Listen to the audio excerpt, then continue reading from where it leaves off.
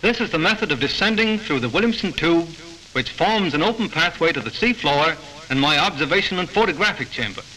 Stepping down on the tube construction, my able assistant, Mrs. Williamson, arrives in our submarine studio, and we rest as the mysteries of the sea unfold before us. The great silence of the depths creates a profound impression.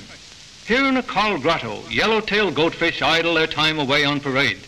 They grub for worms at night, so have little to do in the daytime except to watch out for a hungry barracuda, for then they go into a huddle in the shadows like this school of grunts.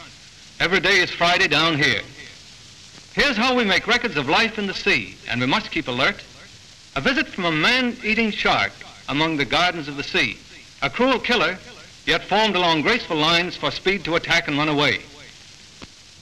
Now I've signaled for a native diver to come down and take up a specimen for us. He's going to get a sea fan.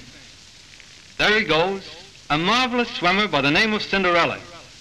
Cinderella wants to show us how tough and flexible that marine growth really is. As tough as a Panama hat, it has formed on a coral head. Cinderella's good for 2 minutes down below, but I notice he's getting short of breath and will hustle back up to the surface. And here we drift into the depths, where treasure hunters are at work. Dangerous calling out in the pressures of the sea.